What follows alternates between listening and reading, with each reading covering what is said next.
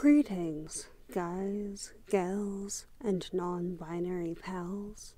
Welcome back to Botany After Dark. My name is Kate, and I will be your host for this journey.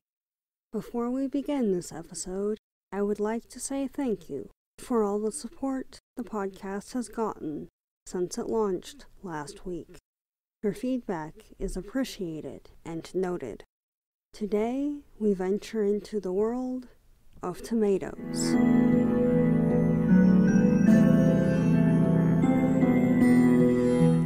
Let us begin with a brief history. Tomatoes are native to the Americas. From ethnographic accounts and the archaeological record, it is possible to conclude that the fruit we know as tomato has been part of the human diet for thousands of years.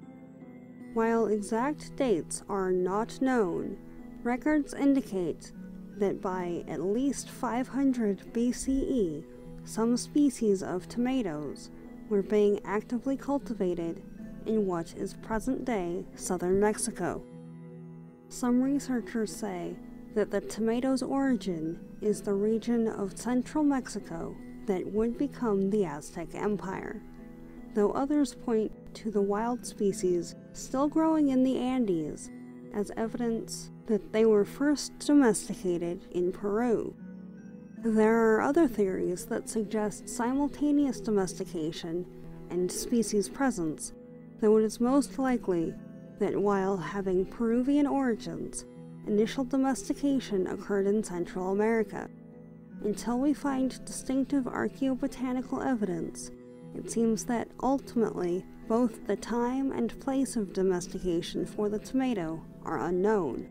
We do, however, know that it was not until the 1500s that European explorers encountered this fruit and subsequently returned to their homelands with it. According to accounts, the tomato was widely enjoyed in southern Europe, becoming a component in many regional dishes, especially in Italy and Spain, where it first arrived. However, as the fruit moved north through trade and travel, people began to be wary of it. In Britain, for example, the tomato was admired for its beauty, but was thought to be highly poisonous. Why, you ask? Tomatoes had been regularly consumed for most likely thousands of years prior to European awareness. What could possibly be the reason? The berries of this vine, which produces such often flavorful and fragrant fruits, have a highly acidic nature. While this is not often problematic unless an individual has a sensitivity to such acids or a specific allergy to the plant, it bears noting in this instance. Most often, those falling ill directly after consuming this new food were from the upper classes, with their fancy pewter plates and cutlery. The common folk were fine, in this instance at least, but that is for another day. That highly acidic juice tomatoes are known for began eating away at the pewter, releasing the toxic lead contained therein. It is this that ultimately led to their demise. While a relatively stable compound for creating goods, it is also highly toxic. According to the World Health Organization, lead poisoning causes abdominal pain, constipation, headaches, irritability, memory problems, sterility, and peripheral neuropathy. In severe cases, these potential symptoms extend to anemia, seizures, coma, or death. It is no wonder, therefore, why the culprit was seen as this new and fascinating import, rather than the utensils the aristocracy had used for centuries. While lead compounds were inherently present in everything from city pipes and makeup to the very air people breathed in some instances, the general public had not encountered a substance that was factually edible, yet also corrosive enough to directly release the lead contained in the pewter flatware. Until then, people fell ill and likely died from exposure to these toxins, thus beginning the tomato's 200 years of uncertainty.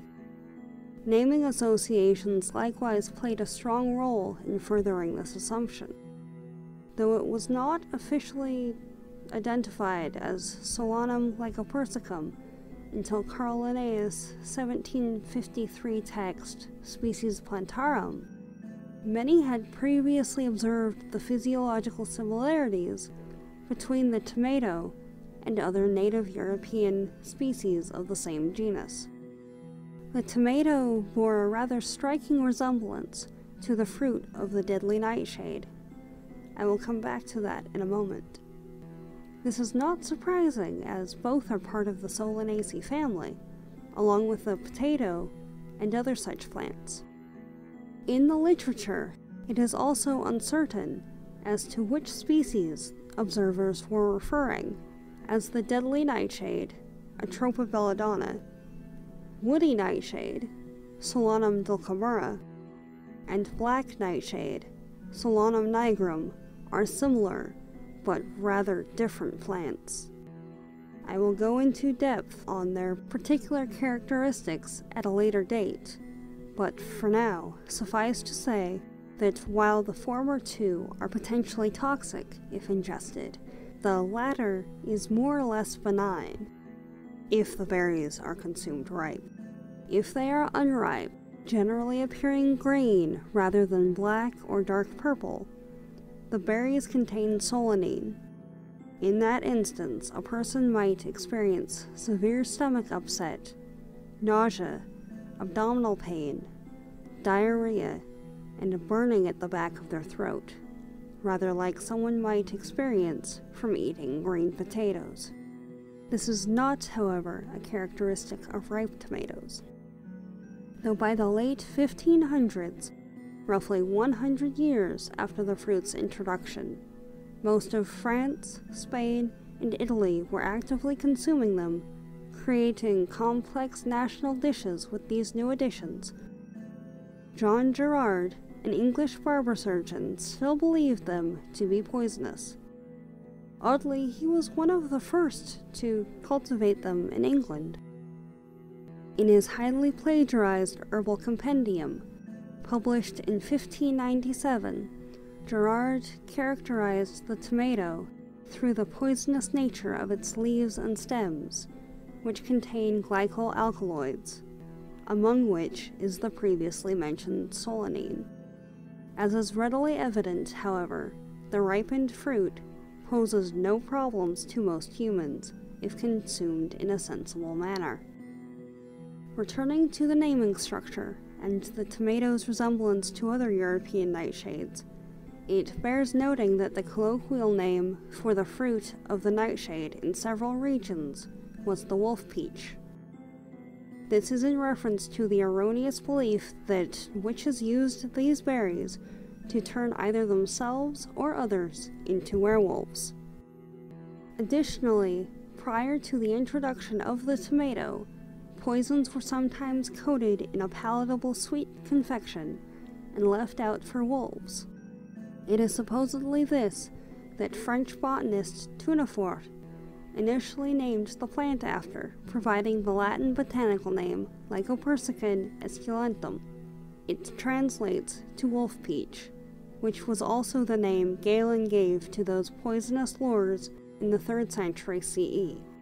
Though that designation was later changed, the inference remained, along with the subsequent correlations to the nightshade family. In its native habitat, the tomato was known for being nutrient-rich, and its seeds revered for both aphrodisiac and divinatory properties. It is unknown whether this was shared during initial contact with the Spaniards, though later the seeds were touted as aphrodisiacs in France. In the Aztec Nahuatl dialect, the tomato was called tomate, which the Spanish then altered to tomate.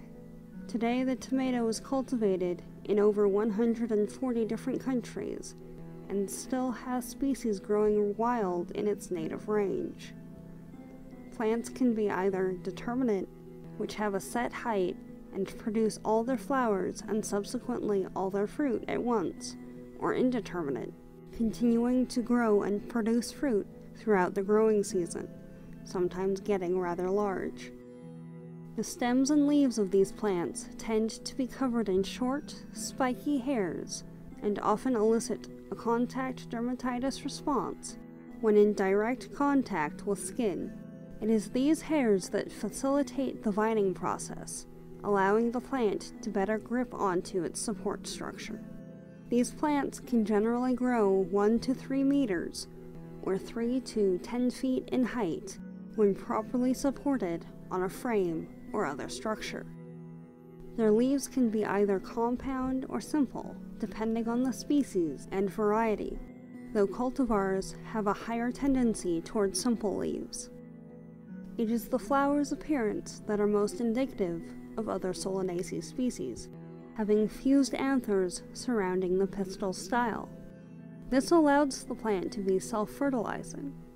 Interestingly, though most Solanaceae species share the distinctive downward-facing flowers, often either dark blue-purple or white, just under half are not able to self-fertilize. This is an adaptive trait designed to ensure the genetic diversity of the species. Though it is often classed as a vegetable, the tomato is a true fruit, or more specifically, a berry.